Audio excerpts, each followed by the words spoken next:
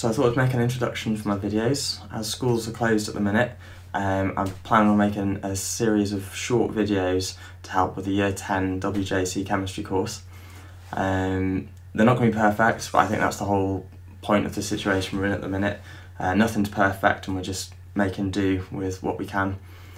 I don't find it easy. I find it's way harder to make these videos than I was expecting them to be, but hopefully they'll be useful to you. So I'm planning on making a sort of 5-minute-ish video of me talking about something, followed by a question and answers at the end.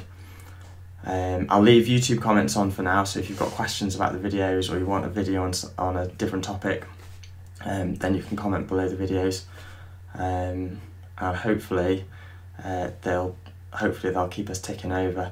I've no idea what's going to happen with the exams, but I'd be very surprised if we're not examined on our Year 10 work at some point, so it would be sensible to keep going with our chemistry for now.